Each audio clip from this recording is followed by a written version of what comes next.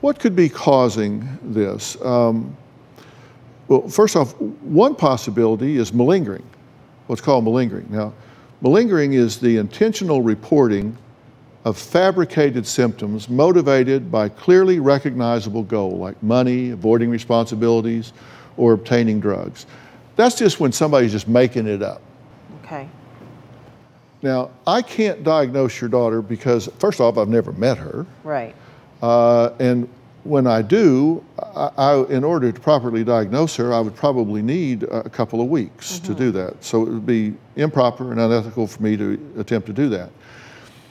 But I'm going to tell you what process I would go through, and I could tell you that malingering would be crossed off my list instantly. Okay. I don't think your daughter is faking for 1 second. Thank you. I believe something has happened to your daughter. I believe that at some level, she has been violated in some way. Right. I would then consider what is called somatic symptom disorder. And somatic symptom disorder is when someone has abnormal thoughts or feelings and behaviors in response to perceived physical symptoms, even when there is evidence to the contrary. Like you're paralyzed, but there's evidence to the contrary. There's no reason for you to be paralyzed.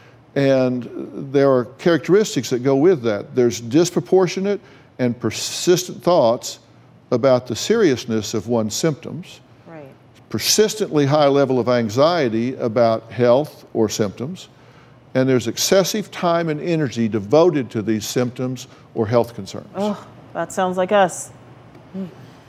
How do we get away from that? I'm not through. Okay. Okay, so we're trapped there. Okay, then also what would be on my short list of considerations is conversion disorder. Yes. And every hospitalization you've had has talked about this, one way or another.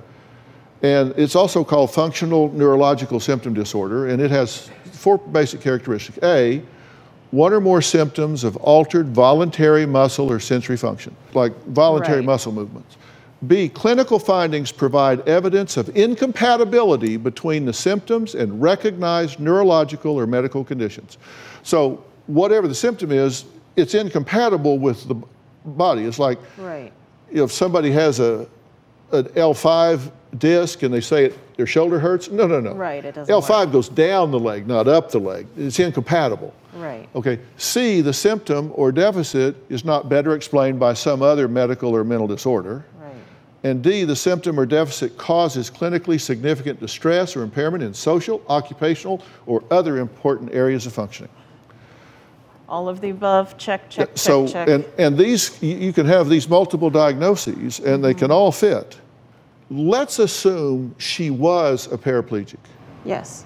And it wasn't conversion. It wasn't something that she was creating through her belief system. Come back. Let's assume she really was a paraplegic.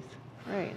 You are babying her to the point that you are crippling her. If she truly was a paraplegic, you are crippling her further. Because we feel so guilty. That's right. You're treating her that way to make yourselves feel better and causing her to not be able to function because you're parenting her out of guilt.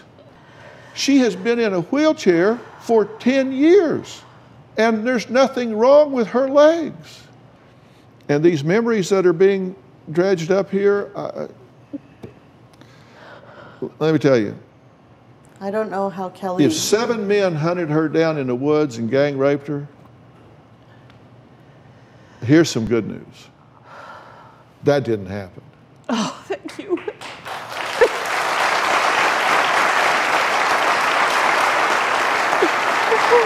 Now, does that mean somebody did not touch her inappropriately in some way? No, that doesn't mean it didn't happen. And more than likely, something probably did happen. We don't know what to do to get her out of it.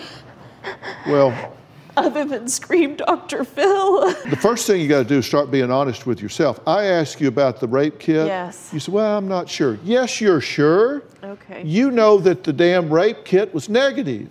Okay. Stop telling yourself you don't know. Was she raped at the campground? No, she was not. Okay. That doesn't mean she's a liar. That just means that she's having trouble separating reality from fantasy right now. We have to help her with that.